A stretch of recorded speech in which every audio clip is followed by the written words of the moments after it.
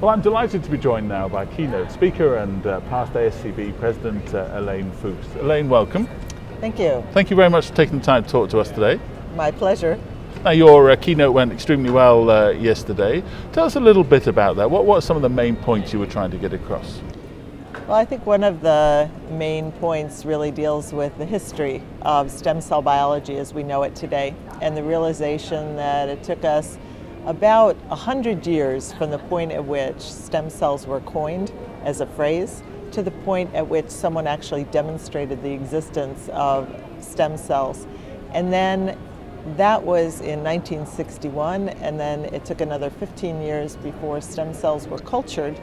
And then from that point on, it took a few years before more different types of stem cells were cultured, and then with the ability to reprogram a skin cell into a embryonic-like cell and then differentiate it into all of the various different tissues of our body. All of a sudden there's been, in the last 10 years, just an explosion of stem cell research. Now, some of that, talking about that explosion, I guess there's some good news and bad news come out of that. So some of the surprises and some things that have gone better and some things maybe disappointed.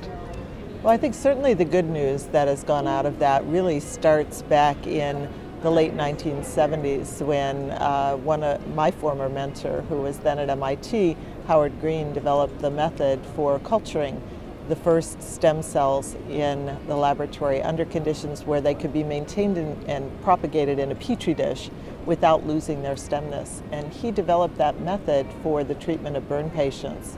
10 years later, another former postdoctoral fellow in his laboratory adapted that method for the culturing of corneal epithelial cells from the good eye of a patient who's blinded in one eye.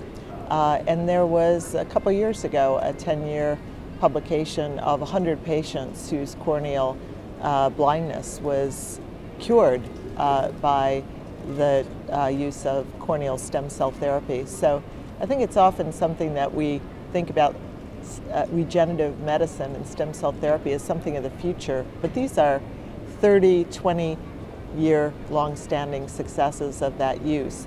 And I think now the prospects of being able to culture not only corneal epithelial stem cells and epidermal stem cells, but also virtually any of the cells of our body really opens the door for, I think, new and improved methods of treating various different disorders that we previously really had no avenue for studying in the laboratory or for treating.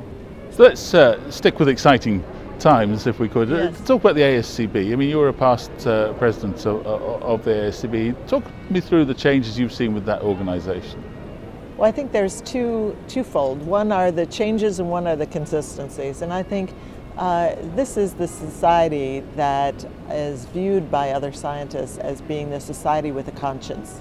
And that's such a wonderful aspect of what the society does. For many, many years now, they've been involved in public policy, in reach out to the community, to really educate the public about science, about the importance of basic science and cell biology and the interface between that and medicine and physics and mechanics.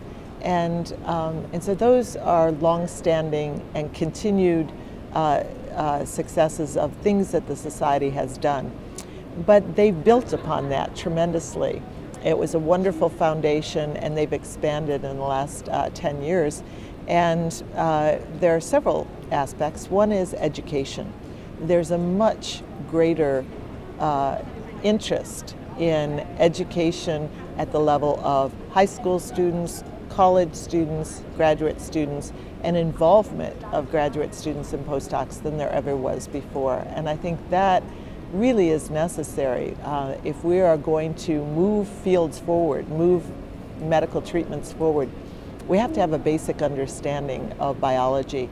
And in fact, time and time again, history has shown that the great medical breakthroughs are founded on basic scientific discovery.